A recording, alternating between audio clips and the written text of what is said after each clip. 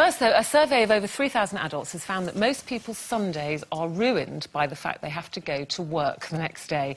Causes of the Sunday night blues range from piling workloads to not feeling able to do your job properly. Even Simon Cowell admitted, didn't he, to Piers Morgan this weekend, that his biggest dread as a child was those Sunday nights before school. Ooh, yes, yes. So did we suffer Sunday blues when we were kids, and do we still get them? Do you still get them? Oh, I used to hate that feeling on a Sunday night. Double maths Monday morning. Oh, and you know what I used to hate? No disrespect, Sherry, because I know you were in it, but not at this stage. The music to Coronation Street. Oh. And it still brings back that memory, because I knew as soon as that music started, my mum would shout me to come in and do my homework and go to bed. Bedtime. So every time I heard that,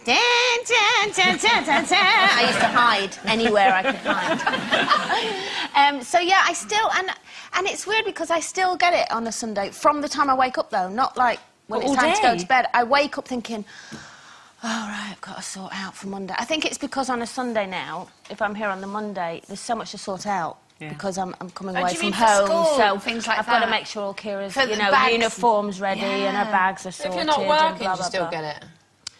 No, not so much. Well, I kind of do. It must just stay with you always, and it's weird because with Kira, you know, from when I was a kid, it was the dread of, oh no, I've got to do my homework, and I always left it till Sunday, left it till the last minute.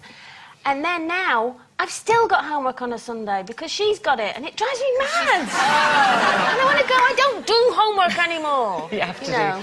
We do more homework now, and it's all those projects, isn't it? We had to do a newspaper review or something this weekend. I had to do electricity and circuits last night. Oh, nice. That's a good one. Once again, I thank God I haven't got children. Well, Sunday night for us was always bath night.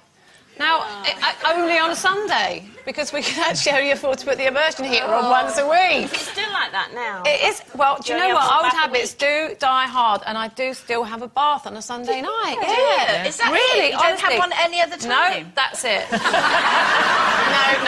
have showers and saunas in the week, but for some reason I always want to have a bath. But when I was little and we had a bath, could only run it once. So there were 4 kids. Ew. So we used to take turns on who used to get it first, and whoever got in it last, it was almost like it was like a scummy, muddy mess. Oh, it was horrible.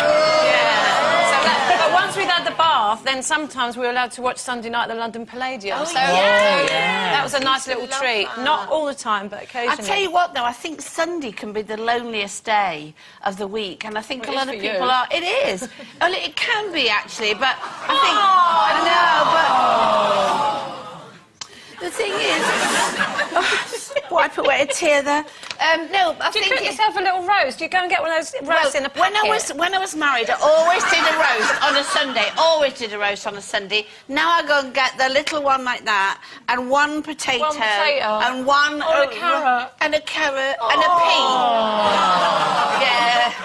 But, most single people just buy 2 of everything, so people don't stare at the basket and go, "Ha, on your own." That's the old trick. You can come to mine for Sunday. But Sundays are all right. I mean, I do think people find it lonely on a Sunday, but now, you know, when there never was a shop open, was there? No, nothing was open on a Sunday. And now, of course, the shops are open, and so people feel very different. But I'm like you. On a Sunday night, it was always Keeley. And, you know, on Monday morning, there'd be, like, 4 bags for this and 4 bags. I think, what's she taking to school? What does she live there? I think people's... No, but you think she did live there by the time you've packed everything. Isn't it true, Colleen? It is. There's loads of bags on. I mean, I keep sending all these bags, hoping that maybe it's turned into a boarding school or something. But she comes home again. I think people's expectations of weekends, particularly Sunday, are too high, though. You know, you have this impression that there'll be coffee roasting, you have the Sunday papers, and the sun will be shining.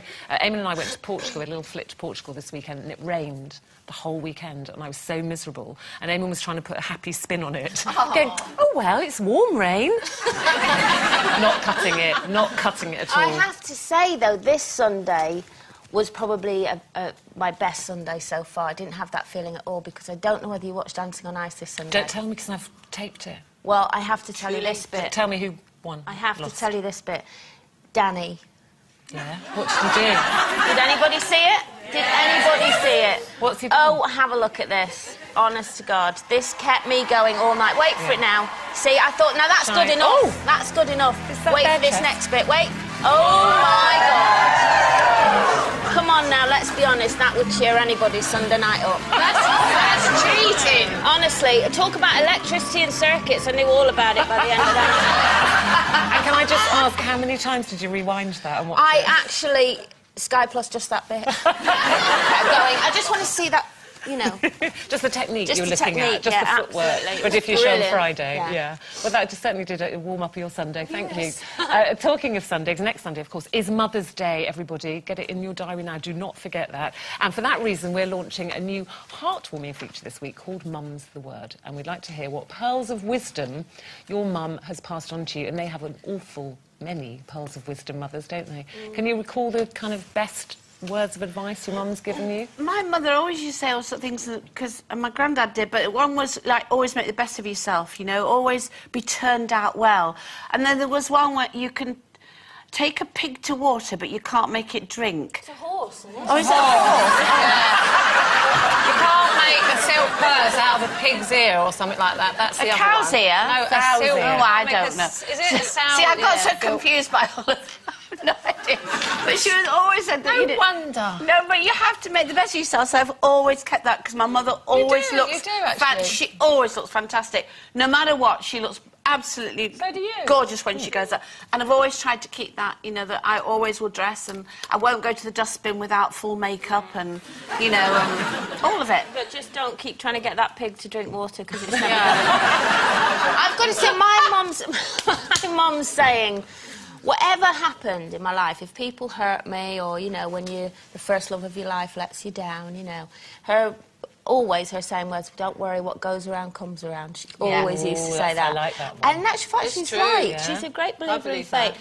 The worst thing she always said to me, and I can't bear it, and I swear to God, if I ever say it to Kira or the boys when they're upset, I will absolutely hit myself, is, don't worry, there's plenty more fish in this. Oh, no, I hate that one. You know, when don't you're want to hear heartbroken, Yes. you just think, I don't want just any fish. And the other one is, this is the first day of the beginning of your life, and because tomorrow never comes, so this day is the most important day of your life, which Well, is true. it does, it does. My mum always used to say she used to hate it when she used to go on holiday.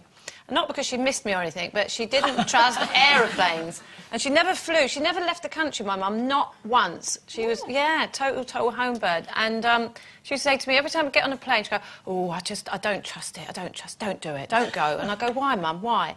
She'd go, because if man was meant to fly, he would have been born with wings. I go, well, don't worry, Mum, because, you know, millions of planes take off every day and they don't crash, so don't worry. And it never, ever made her feel any better. Oh, mothers. Oh, don't you love them? Mine always said, if a job's worth doing, it's worth doing well, so I hope I'm doing all right, Mum. OK, yeah. And we'd like to know what you think about all the things your mum said to you. Email her words of wisdom that she's imparted over the years, which have had the most impact on your life, whether it was a pearl of wisdom, a motherly warning, or perhaps a funny story, how she tried to reason with you, which they do sometimes. We don't listen, they do. We'd love to hear them. Send your emails to loose.women@itv.com by Thursday, the 11th of March, please. 5 p.m. is the cut-off time. And we'll read out some of your favourites on the show throughout the week.